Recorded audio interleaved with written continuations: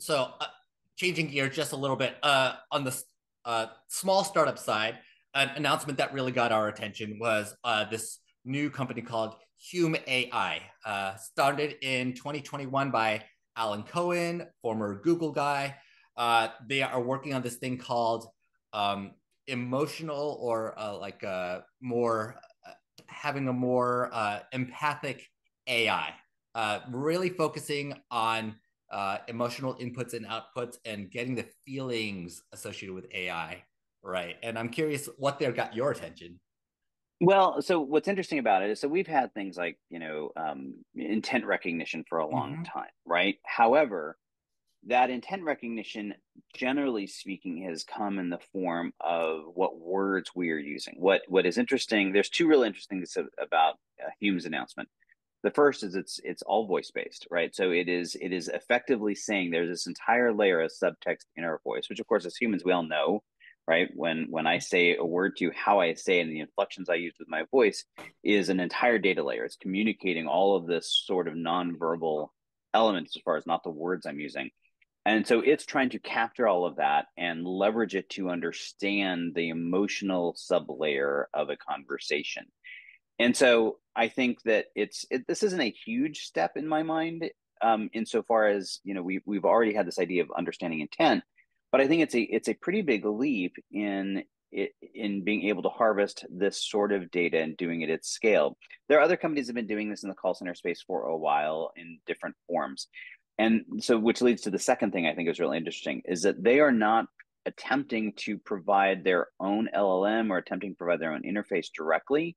They're an API driven solution. So the idea of being embedded into other systems Mm-hmm. as a way to add this contextual layer. So, I think the jury is out as to whether or not, in and of itself, this is a game changer. But what I think, kind of tying into everything we just talked about, it's another sign of how the market is evolving and how we're going to continue to see greater differentiation and extended use cases that right now we maybe aren't necessarily imagining. So I think that, in fact, I should have grabbed him to remember.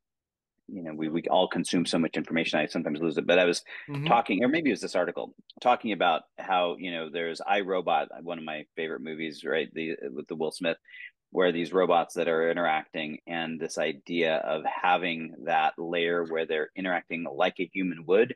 Well, Mm-hmm. this type of software is going to be critical to achieving that at some point.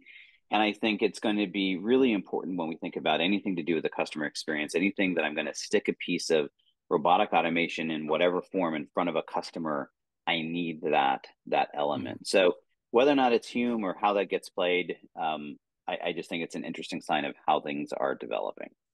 Yeah. So I have to admit, I always have my doubts about something that is called emotional or empathic. And looking at the approach that Hume AI takes, the founder has an advanced degree in computational psychology. So obviously is much smarter than I am, has thought about this problem to a greater extent than I have.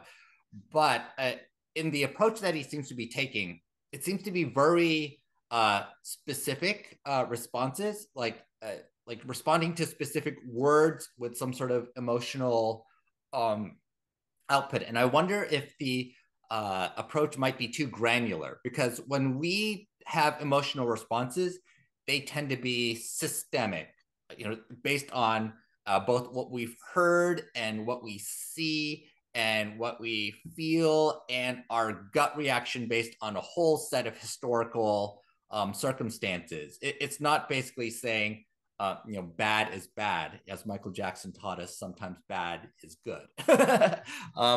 Just simple things like that. Yeah, well, and that's what I'm saying. I'm not so sure on Hume specifically. I'm looking at this directionally, right? If I look at the way OpenAI, at least what they have out publicly, or any of the others, if you hit their little microphone, all they're doing is they're using the voice interface to simply translate your words into text and then processing that text, right? That's all it's doing today.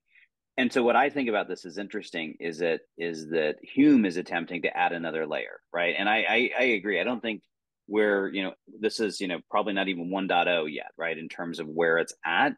But directionally, I think it's just interesting because where I see this leading us to is two things. One is something that I believe we're going to end up with a long time, and that is a voice first architectural interface, right? That we are going to move away from everything being text driven and move to everything being voice driven. And secondly, that it's not going to be voice driven simply by converting to text, but that our voice actually becomes that additional data layer. And so that's, to me, I look at this as directional more than, hey, Hume is really nailing it. And I think it's a sign of the evolutionary process of where this technology is going. Yeah, and I've looked at some startups in this space in the past, like formerly a company called Kanjoya, started by Armin Bergerkley, that was been acquired. There's a startup right now called Textio that really focuses on job applications and employee feedback and makes sure that you are not being a jerk when you are talking to your employees or I responding can to use that with applicants. a few of my former bosses. Yeah. It's a great use case. But seeing this general use case is going to be an interesting, starting point for to see how far it can really go. Right now, I feel like sometimes we're trying to paper over everything by saying Gen AI and hope that it solves everything. But the next couple years are going to actually show what is useful and where the use cases really are, as we're going to be digging into a bit later.